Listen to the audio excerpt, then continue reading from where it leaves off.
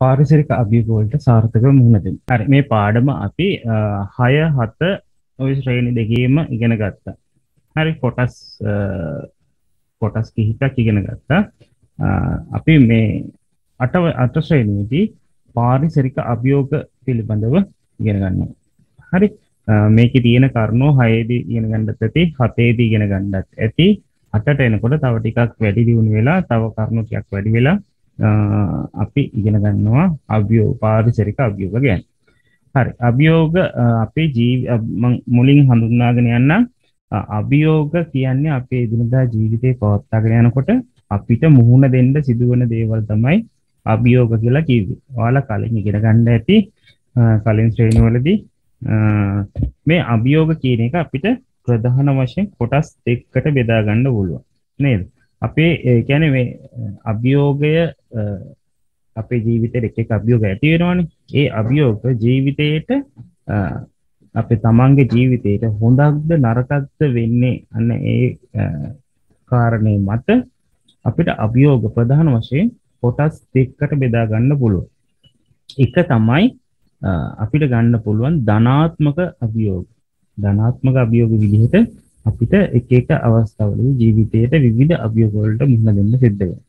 උදාහරණ විදිහට ගන්න පුළුවන් තරංග විභාගයක් ගන්න පුළුවන්. එහෙම නැත්නම් ක්‍රීඩා තරංගයක් ගන්න පුළුවන්. හරි. ඔය වගේ අපිට ධනාත්මක අභියෝග අපේ ජීවිතේට එන්නේ තරමක් අඩුවෙන් තමයි අපිට අභියෝග ලැබෙන්නේ. නමුත් ඍණාත්මක අභියෝග අපිට වැඩි ප්‍රමාණයකට මුහුණ දෙන්න සිද්ධ වෙනවා. හරි. ඊළඟ කොටස තමයි ඍණාත්මක අභියෝග.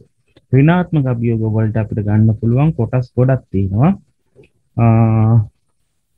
ප්‍රධාන වශයෙන්ම රෝග ගන්න පුළුවන්, ඊළඟට ගන්න පුළුවන් අපචාර අපයෝජන, ඊළඟට ආපදා ගන්න පුළුවන්, අනතුරු ගන්න පුළුවන්. ඔය වගේ ගොඩක් තියෙනවා අපිට ඍණාත්මක. අපේ ජීවිතයේ මේ සිද්ධි සියල්ලක්ම ජීවිතේට අවාසියක් තමයි සිදු වෙන්නේ. ඒක නිසා ඒ අභියෝග වලට කියනවා ඍණාත්මක අභියෝග කියලා. හරි. ඔන්න ඔය විදිහට ප්‍රධාන කොටස් දෙකකට වෙන් කරගන්න. හරි. අභියෝගය එතකොට අපිට ප්‍රධාන වශයෙන් කොටස් දෙකකට වෙන් කරගන්න පුළුවන්. ධනාත්මක සහ ඍණාත්මක කියලා ප්‍රධාන වශයෙන් කොටස් දෙකකට බෙදා ගන්න පුළුවන්. හරි. අපි බලමු මේ පාඩමට අදාළ පාරිසරික අභියෝග වලට සාර්ථකව මුහුණ දෙන පාඩම යටතේ අපි බලමු මේ අභියෝග මොනවද කියලා. right. පාරිසරික අභියෝග අපිට ප්‍රධාන වශයෙන්ම කොටස් පහකට වර්ග කරගන්න පුළුවන්. පළවෙනි වර්ගය තමයි අනතුරු කියන එක. අනතුරු තමයි පළවෙනි අපිට ගන්න පුළුවන් අභියෝග. දෙවෙනි වර්ගය තමයි ආපදා. තුන්වෙනි කොටස අපචාර සහ අපයෝජන. හතරවෙනි එක දුම්වැටි මධ්‍යසාර හා මත්ද්‍රව්‍ය වලට යොමු වීම. හතරවෙනි එක ගන්න පුළුවන් පස්වෙනි එක ගන්න පුළුවන් රෝගාබාධ. ඔන්න ඔය විදිහට පාරිසරික අභියෝග අපිට ප්‍රධාන වශයෙන් කොටස් පහයි. පළවෙනි එක අනතුරු, දෙවෙනි එක ආපදා, තුන්වෙනි එක අපචාර හා අපයෝජන, හතරවෙනි එක දුම්වැටි මධ්‍යසාර හා මත්ද්‍රව්‍ය වලට යොමු වීම, පස්වෙනි එක රෝගාබාධ. ඔන්න ඔය විදිහට කොටස් පහක් හඳුනා ගන්න පුළුවන්. අපි මේ එකින් එක බලමු. අනතුරු කියන්නේ මොනවද? අනතුරු වෙන්න පුළුවන් මොනවද? ඒවා වළක්වා ගන්න පුළුවන් කොහොමද? අන්න ඒ වගේ දේවල් අපි එකින් එක බලමු. මුලින්ම කතා කරනවා අනතුරු ගැන. හරි අනතුරු. ඔබ දන්නවා අනතුරු කියන එක අපේ එදිනදා ජීවිතේදී අපිට දකින්න හම්බ වෙනවා, අහන්න හම්බ වෙනවා. පුවත්පත්වල ප්‍රවෘත්තිවල අනිවාර්යයෙන්ම අපිට මේ දේවල් අහන්න දකින්න ලැබෙන දේවල්. හරි. අනතුරු සිදු වෙන්න පුළුවන් ස්ථාන මම කිහිපයක් සඳහන් කරලා තියෙනවා. අපිට සරලවම ගත්තොත් එහෙම අපිට නිවසේදී ඇති වෙන අනතුරු තියෙනවා නේද? නිවසේදී ඇති වෙන්න පුළුවන් අනතුරු කම්හලේදී වෙන්න පුළුවන්. පාසලේදී ඔයගොල්ලෝ පාසල්ලාම පාසලේදී අනතුරක් වෙන්න පුළුවන්. ඒ වගේම ක්‍රීඩා පිටියේදී වෙන්න පුළුවන්. මහා මාර්ගයේදී පාරේ යනකොට අනතුරක් වෙන්න පුළුවන්. රැකියාව කරන ස්ථානයේ වෙන්න පුළුවන්. ජලාශවලදී ඊට පස්සේ ගල් වලවල් වලදී අනතුරු වෙන්න පුළුවන්. ඊට පස්සේ පතල් වලදී ඉදිකිරීම ස්ථානවලදී ඔය වගේ ස්ථානවල අනතුරු ඇති වෙන්න පුළුවන්. හරි. එතකොට අනතුරක් ඇති වෙන්න ප්‍රධානම හේතුවක් විදිහට ගන්න පුළුවන් නොදැනුවත්කම සහ නොසැලකිලිමත් බව. නේද? අපේ ප්‍රධානම දෙයක් තමයි අනතුරු ඇති වෙන්න අපි නොසැලකිලිමත් පාරේ ගමන් කරනකොට හරියට පාරේ නිවැරදිව අවධානය යොමු කරලා වාහනයක ධාවනය කරන්න නොසැලකිලිමත්ව ධාවනය කරනවා. ඒකෙන් අනතුරක් වෙන්න පුළුවන්. ඒකත් එක්කම නොදන්නාකම නිසා අනතුරු ඇති වෙන්න පුළුවන්. ඕවා තමයි ප්‍රධානම හේතු වෙන්නේ අනතුරක් ඇති වෙන්නේ. හරි. අපි බලමු එකින් එක අනතුරු. හරි. මෙතනින් ඔයාලට රූප හතරක් තියෙනවා. මේ රූප හතරේ නිවසේදී තමයි මේ අනතුරු වෙන්න පුළුවන්. නේද? අපිට උස් ස්ථානකින් පඩිපෙලක් වගේ තැනකින් පළවෙනි රූපේ. පළවෙනි රූපේ තියෙනවා පඩිපෙලක් වගේ ස්ථානකින් වැටෙන්න පුළුවන්. නේද? ඒ වගේ දෙයක් ගෙදර දෙනවා. ඊට පස්සේ කුඩා දරුවන් හෝ කුඩා දරුවන්ට විදුලි සැරවදින්න පුළුවන්. නේද? මේ වගේ අවස්ථාවක් වුණොත් මේ දෙවෙනි රූපේ වගේ අවස්ථාවක් වුණොත් එහෙම විදුලි සැරවදින්න පුළුවන්. ඊට පස්සේ උස් ස්ථානකින් වැටෙන්න පුළුවන්. නේද? ඊළඟට මේ වගේ අයන් එක නැත්නම් විදුලි ස්ට්‍රික් එකේ මගින් පිච්චෙන්න පුළුවන්. තවත් ගන්න පුළුවන්. ඊළඟට කැපීම් වෙන්න පුළුවන් නේද? කැපීම් ඒ වගේ දේවල් වෙන්න පුළුවන්. නිවස තුලදී වෙන්න පුළුවන් අනතුරු. හරි. රයිට්. අපි යනවා ඊළඟ අවස්ථාවට. මේකෙත් එක රූපේ මම දාලා තියෙන්නේ. මේක වෙන්න පුළුවන් අවස්ථාව තමයි තමන් වැඩ කරන ස්ථානේ. මොනවා හරි තමන් රැකියාවක් කරනවා. ඒ රැකියාව කරන ස්ථානකයේදී වෙන්න පුළුවන් අනතුරු. මේකත් උස් ස්ථානකින් වැටෙන එකක් වෙන්න පුළුවන්. නේද? ඔය වගේ වෙන්න පුළුවන් අවස්ථා ගොඩක් තියෙනවා අනතුරු. හරි. රයිට්. ඊළඟ අවස්ථාවට යනවා. මේක ඇවිල්ලා පාසලේදී ගන්නත් පුළුවන්, ක්‍රීඩා පිටියේදී ගන්නත් පුළුවන් වෙන්න පුළුවන් දේවල්. හරි. මේ වගේ ක්‍රීඩා කරන්නේ මේකේ නම් තියෙන්නේ කුඩා දරුවෙක් ඉන්නේ. මේකේ ක්‍රීඩා කරද්දී නැත්තම් විවිධ ක්‍රියාකාරකම් කරද්දී එයාලා වැටෙන්න පුළුවන්. හරි.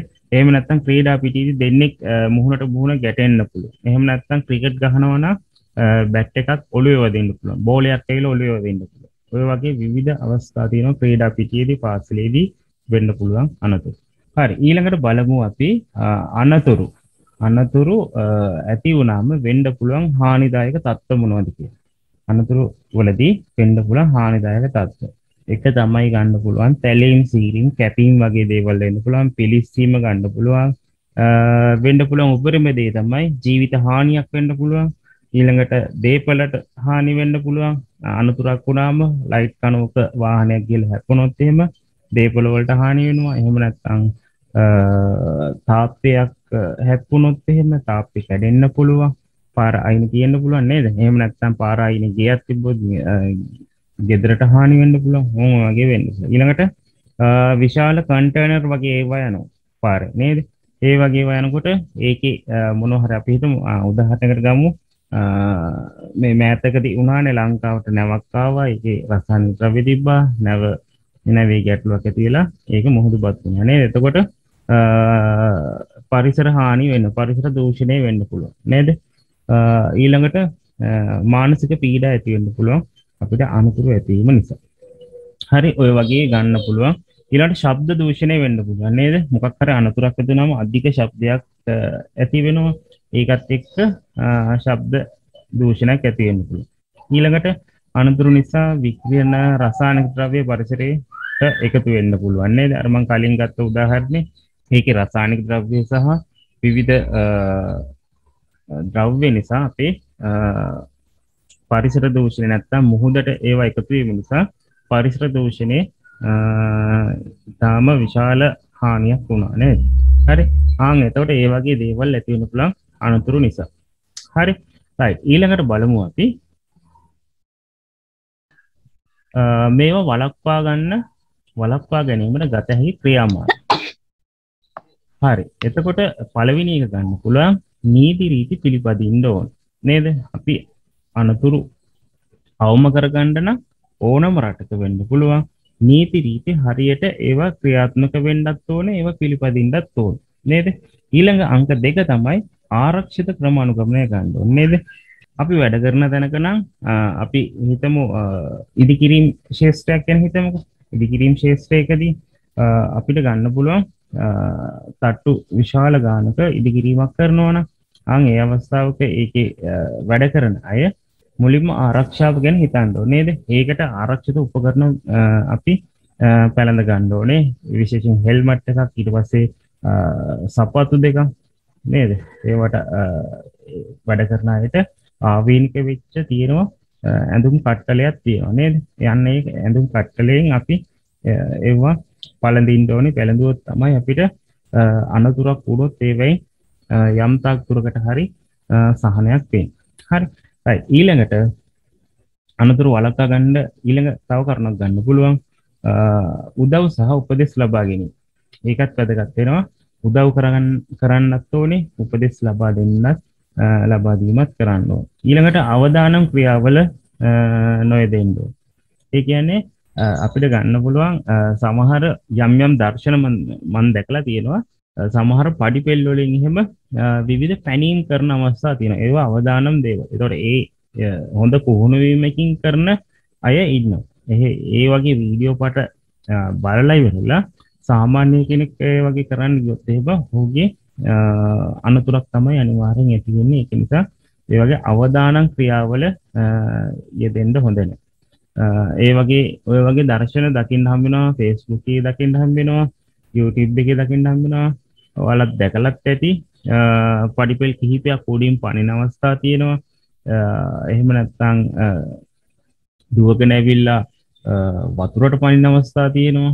ඔය වගේ විවිධ අවදානම් අවස්ථා තියෙනවා. ඒවා හැබැයි හොඳ පුහුණු වීමකින් කරාම අනතුරක් වීමේ සම්භාවිතාවය අඩුයි. නමුත් පුහුණුවක් නැතුව කරොත් එහෙම අපිට අනතුරක් ඇති වෙන්න පුළුවන්. හරි. ඊළඟ කරුණ තමයි දැනුවත් වෙමින් අවබෝධයෙන් යුතුව කටයුතු කරනවා. අපිට අවබෝධය නැති වුණොත් ඕනම දෙයක් පිළිබඳව අවබෝධයෙන් නැති වුණොත් එහෙම අවබෝධයෙන් තොර වුණොත් එහෙම අපිට අනතුරක් ඇති වෙන්න පුළුවන්. හරි. ඊළඟට බලමු අපි හානිය අවම කර ගැනීමට ගත හැකි ක්‍රියාමාර්ග මොනවද? හානිය අවම කරන්න අපිට මුලින්ම අපි දැනගෙන ඉන්න ඕනේ ප්‍රථමාධාර ලබා දීම ගැන. අපේ ඊළඟ පාඩම තියෙනවා ප්‍රථමාධාර ගැන. නේද? අපේ අවසාන පාඩම 18 වෙනි පාඩම ප්‍රථමාධාර. ඒක ගැන අපිට මූලික අවබෝධයක් තියෙන්න ඕනේ හැම කෙනෙක්ටම ප්‍රථමාධාර ලබා දීම සම්බන්ධ. ඊළඟට මූලික ජීවිතාධාර ලබා දීම පිළිබඳ අවබෝධයක් තියෙන්න ඕනේ. ඊළඟට වෛද්‍ය ප්‍රතිකාර සඳහා රැගෙන යන්න ඕනේ. අනතුරක් වුණාට පස්සේ ප්‍රතිකාර අනතුරටපත් වෙච්ච අයව ප්‍රතිකාර ලබා දෙන්නේ නැතුව මඟ දාලා එහෙම යන්න හොඳ නැහැ. නේද? එහෙම නැත්නම් අනතුරක් සිදු වුණ අවස්ථාවක ඔයාලා දැක්කොත් එහෙම ඒ අයට අවශ්‍ය උපකාර උදව් කරන්න ඕනේ. වෛද්‍ය ප්‍රතිකාර ලබා ගන්න රෝහලකට හරි රැගෙන යන්න ඕනේ. හරි. ඊළඟ අවස්ථාව තමයි අනතුර සිදු වටපිටාව සුරක්ෂිත කරන්න. ඇයි එහෙම කරන්න ඕනේ? දැන් අනතුරක් වුණාට පස්සේ ඒක අනිත් අයට දැනගන්න ඒක අනිත් අයට අනතුරක් වුණා කියලා දැනගන්න සලස්වන්න ඕනේ. මොකද නැත්නම් අපි හිතමු උදාහරණයකට පාරේ අනතුරක් සිදු වෙලා තියෙනවා. හරි. වාහන දෙයක් හැප්පිලා. පාරේ අපේ මහා මාර්ගයේ අනතුරක් වුණා නම් අනතුර පිළිබඳ අනිත් අයව දැනුවත් කරන්න ඕනේ. මොකද නැත්නම් ඒ අය ඇවිල්ලා මේ අනතුරටම ගොදුරු වෙන්න පුළුවන්, භාජනය වෙන්න පුළුවන්. නේද? වාහන දෙයක් එකට හැප්පිලා තිබ්බොත් ඒ පිළිබඳ හරියට දැක්කේ නැති වුණොත් ඒ එන වාහනේ අර අනතුරට ලක් වෙලා තියෙන වාහනත් එක්ක ගැටෙන්න පුළුවන්. අන්න ඒකින්ද වටපිටාව සුරක්ෂිත කරන්න ඕනේ. ඒ පිළිබඳ දැනුවත් වීමක් කරන්න ඕනේ. ඊළඟට කතා කරනවා ආපදා ගැන. දෙවෙනි අවස්ථාව තමයි ආපදා. මේ වගේ අවස්ථා ඔයගලන්ට දකින්න හම්බෙනවා අපේ ලංකාවට එක එක කාලවලදී එක එක ආපදා තත්ත්වයන් ඇති වෙනවා. කාලයකට වැස්ස අපේ වැඩියෙන් අපිට ලැබෙනවා. එතකොට ගංවතුර තත්ත්වයන් ඇති වෙනවා. ඊළඟට අපිට වැස්ස නැති කාලයක් ඇති වෙනවා. නේද? වැස්ස අඩු වෙනවා, හිඟ වෙනවා. එතකොට අපිට ගැටලු තත්ත්වයක් ඇති වෙනවා. නීගයක් වගේ තත්ත්වයක් ඇති වෙනවා. ඊළඟට ගම් වතුර සමග දැඩි සුළං එන්න පුළුවන්. සුළි සුළං වගේ තත්ත්වයන් ඇති වෙන්න පුළුවන්. ඊළඟට පස්කඳු නාය යන්න පුළුවන්. නායයන් වෙනවා. ඊළඟට ගිනි කඳු පිපිරීම වගේ වෙන්න පුළුවන්. ඒව නම් ලංකාවේදී දකින්න හම්බෙන්නේ නැහැ. ඊළඟට යුද්ධමය තත්ත්වයන් ඒකත් අපිට ආපදාවක් නේද? ඔය වගේ විවිධ ආකාරයෙන් අපිට ආපදා ඇති වෙන්න පුළුවන් විවිධ විදිහට තියෙනවා. හරි. බලමු අපි කිහිපයක් දාලා තියෙනවා. ඊළඟට බලමු. ඊළඟට තියෙනවා මේ භූමිකම්පා වගේ තත්ත්වයක්. එතකොට මොකද වෙන්නේ? එතකොට භූමිය විවිධ ඉදි තැලීම් වෙලා හරි. එතකොට භූකම්පන වගේ ඇති වෙන්න පුළුවන්. මේ වගේ වෙන්න පුළුවන්. ඊළඟට විවිධ ගොඩ නැගිලි තියෙනවා නම් ඒවා කඩා වැටෙන්න පුළුවන් භූකම්පන නිසා. හරි. තව තියෙනවා මේ වගේ අවස්ථාවක් අපිටත් උදා වුණා. මේ වගේ මුහුදු රැල්ල අපිට විශාල වශයෙන් ලැබෙන අවස්ථා තියෙනවා. ඒක සුනාමියක් කියලා කියනවා. ඒතර සුනාමි වගේ අවස්ථාවක් ඇති වෙන්න පුළුවන්. හරි. ඊළඟට නියගේ වගේ තත්ත්වයක් උදා වෙන්න පුළුවන්. ඊළඟට අපිට දැන් මේ වර්තමානයේ තියෙන අවස්ථාවක් මේකත් දකින්න හම්බෙන අවස්ථාවක් විවිධ රෝග ඇති වෙන්න පුළුවන් නේද? වසංගත රෝග ඇති වෙන්න පුළුවන් නේද? කොවිඩ් වගේ දැන් වර්තමානයේ කොවිඩ් කියන වසංගත තත්ත්වයක් ඇවිල්ලා තිනවා. ඉතින් අපිට ඒකට මුහුණ දෙන්න සිද්ධ වෙනවා. හරි. ඊළඟට ගිනි කඳු වගේ ආපදාවන් අපිට ඇති වෙන්න පුළුවන්. හානිදායක තත්ත්ව මොනවද කියලා බලමු. ඒකෙත් වෙන්න පුළුවන් අර කලින් කතා කරපු දේවල්ම තමයි ඊට සමාන දේවල්ම තමයි වෙන්න පුළුවන්. ඇත්තට මෙහෙමනේ නේද? අනතුරක් වුණත් අපිට වෙන්නේ සාමාන්‍යයෙන් මොනවා හරි තුවාලයක් වෙන්න පුළුවන්, අස්ථි බිඳීමක් වෙන්න පුළුවන්, ඔය වගේ වෙන්න පුළුවන්. නේද? එතකොට ඒ වගේම ආපදා වුණාම ඒ හා සමානම දේවල් ටිකක් තමයි වෙන්න පුළුවන් හානිදායක තත්ත්වෙ නේද? අපි පුද්ගලයන්ට වෙන හානි විදිහට ගන්න පුළුවන් තැලීම්, සීරීම්, කැපීම් ඒ වගේ වෙන්න පුළුවන්. වසංගත රෝග තත්ත්ව නිසා රෝගාබාධ විවිධ රෝග ඇති වෙන්න පුළුවන්. ඊළඟට ජීවිත හානි ඇති වෙන්න පුළුවන්. හරි. ඊට පස්සේ නායයන් වගේ දේවල් නිසා දේපල හානි වෙන්න පුළුවන් නේද? දේපල විනාශ වෙන්න පුළුවන්. ඊළඟට පරිසර දූෂණයන් ඇති වෙන්න පුළුවන්. හරි. ඊට පස්සේ ඒ දේවල් නිසා අපිට මානසික වශයෙන් පීඩාවක් ඇති වෙන්න පුළුවන්. ඔය වගේ අපිට හානිකර තත්ත්ව ඇති වෙන්න පුළුවන් ආපදා නිසා. හරි. ඊළඟට මේ ආපදා වළක්වා ගන්න අපි මොකද කරන්න ඕන? ගන්න පුළුවන් ක්‍රියාමාර්ග. වළක්වා ගැනීමට ගත හැකි ක්‍රියාමාර්ග විදියට මුලින්ම අපි දැනුවත් වෙලා ඉන්න ඕනේ අපිට තියෙන ආපදා මොනවද කියලා. ඒවා පිළිබඳ අපි දැනුවත් වීමක් තියෙනවා. අපි නැත්තම් මේ පරිසරය පිළිබඳ කිසිම අවබෝධයක් නැතුව ඒවා ගැන හොයන්න බලන්න නැතුව හිටියොත් එහෙම මොකද වෙන්නේ? ගෙදරට ගහක් කඩාගෙන වැටෙනකම්ම අපි හිතමු ගේ ළඟ විශාල ගහක් තියෙනවා. හරි. එතකොට ඒකේ අවදානමක් තියෙනවා. ඒවා ගැන අපි සැලකිලිමත් නැතුව හිටියොත් එහෙම අවසානයේ විශාල හුළඟකදී ගහක් හෝ ගහක අත්තක් තමන්ගේ නිවසට කඩා වැටෙන්න පුළුවන්. ඒකට ඒවා පිළිබඳ අවබෝධයෙන් දැනුවත්ව ඉන්න ඕනේ. දැනුවත් වෙලා හරියන්නේ නැහැ. ඒවා පිළිබඳ දැනුම් දෙන්න ඕන අයට ඒවා දැනුම් දීම කරන්න ඕන. නීති රීති පිළිපැදීම අනිවාර්යෙන් වැදගත් වෙන කරුණක් වෙනවා. ඊළඟට අනවසර ඉදිකිරීම වලින් ඉවත් වෙන්න. ඒ වයින් වැළකෙන්න ඕන නේද? නාය යාමට හුඟක්ම හේතු තමයි අනවසර ඉදිකිරීම. නේද? අනවසර ඉදිකිරීම නිසා විවිධ මේ හෝටල් සංකීර්ණ ඉදිකිරීම කරනවා.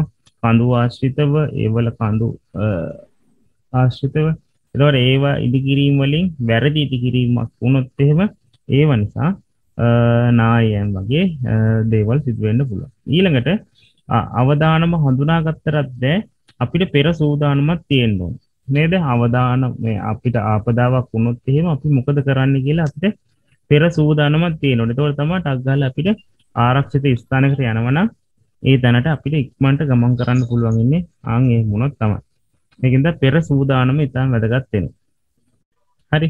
ඕනම දෙයක අපි පෙර සූදානමක් තියෙන්න ඕනේ නේද? අපි ස්පෝර්ට් මීට් එකක් ගත්තත් අපි එදාම අපි ස්පෝර්ට් මීට් එක පවත්වන්නේ නැහැ නේද?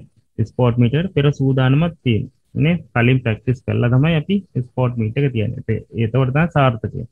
ඒ වගේ ආපදා වලට ආපදාවක් අපිට මේ පෙර සූදානමකින් කරන්න බෑ. නමුත් අපිට ක්‍රියා කරන හැටි පෙර සූදානම් වෙන්න පුළුවන්. ඊළඟට පාරිසරික අර මම කලින් කිව්වා වගේ පාරිසරික වෙනස්කම් වලට ඒවට සංවේදී වෙන්න ඕනේ. ඒවා හඳුනා ගන්න ඕනේ. පරිසරයේ වෙනස් වීම තේරුම් ගන්න ඕනේ.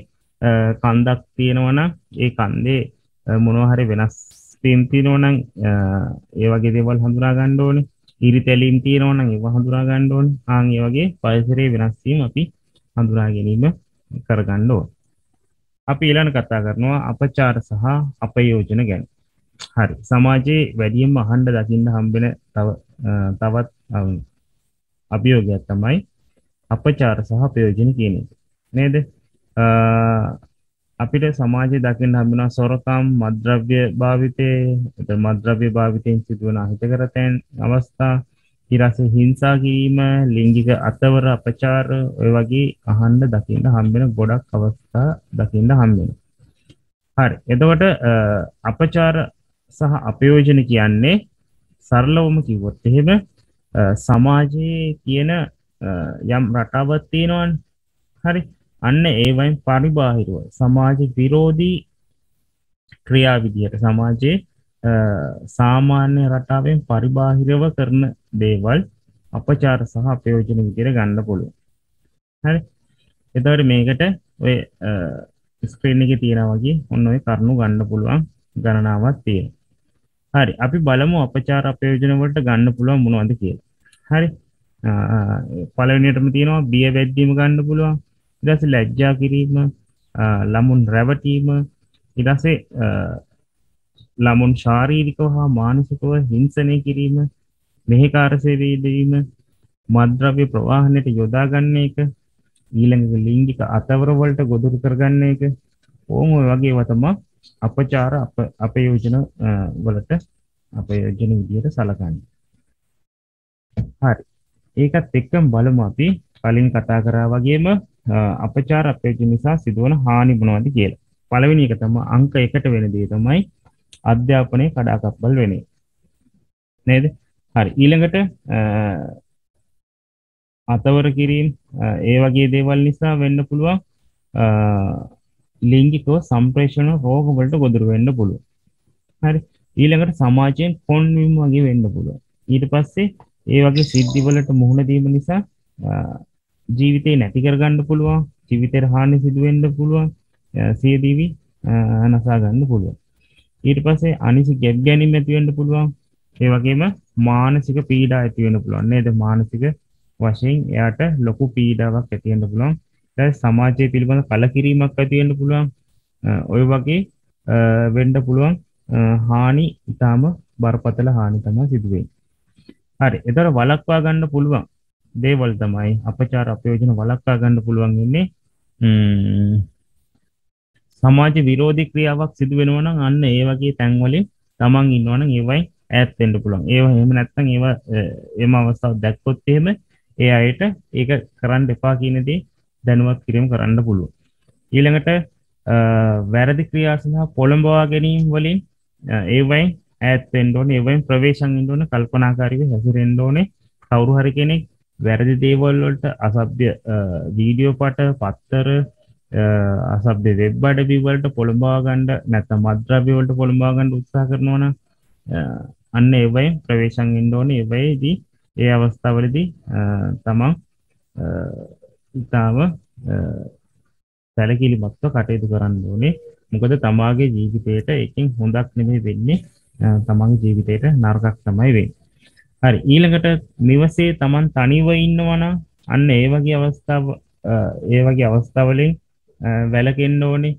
මොකද නිරන්තරයෙන් ඔබ තනිව තමන්ගේ නිවසේ මව පියා දෙදෙනාම වැඩට යනවා නම් තමන් තනිව දිවා කාලේ දිගු වේලාවක් නිවසේ තනිව ඉන්නවා නම් අන්න ඒ වගේ අවස්ථා තියෙනවා නම් ඒවයි වැළකීලා ඉන්න ඕනේ.